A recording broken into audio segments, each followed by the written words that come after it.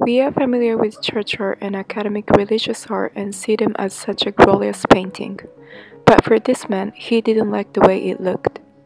Let me introduce Maurice Denis. Maurice Denis was born on 25th of November in 1870. He was the only son of a wealthy Christian family. He claimed that the Christianity is very essential to his individuality, aside with his love for his hometown's coastal line. He spent his early life studying at École de Ville, Art, and Académie Julian. At that time, post-impression was big, and he was also seeing the shift in the art.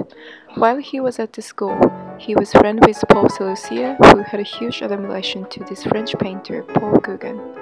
One summer, when Séleucia came back from meeting with Gauguin, he sat with his friend, including Maurice, and talked about what the Gauguin said about painting.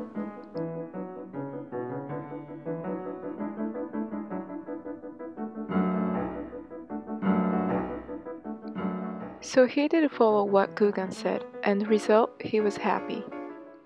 At the academy, he started joining in symbolist movement, and soon he became friends with various people who are later known as NABI, aka Post-Impressionist Avant-Garde Artist Group. In 1980, they formed the official NABI, believing their mission is to create new form of expression. Under the movement, he drew something like this, and this, and this. Sunlight on the Terrace. It's painted in the style used by Séleucia and Gauguin. It has vivid color, yet depiction is simple. He and his fellow was satisfied with the result, but school rejected to be submitted in the exhibition, along with his fellow friends. He experienced the pain and sadness by rejection.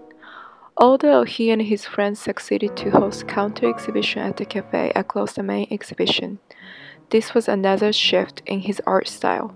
He started to draw more details, combining the skills he learned from Gauguin and Séleucia. Everything he paints started to connecting to his Catholic faith. For example, this painting, Triple Portrait of Moth, he embodied his fiancée, then wife, and his real muse. Pictures are representing the passive life in Solomon procession. After experiencing the rejection on his art, he started to draw religious painting in his unique way. If you see the original work of Jacob's Battle with the Angel by Gustave Doré, we can see how Maurice changed up so many features to make the painting more relevant to everyone. And that was one of his goals, bringing religious art to everyday life.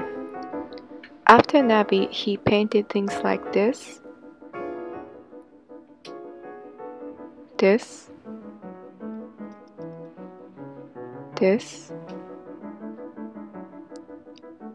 and this.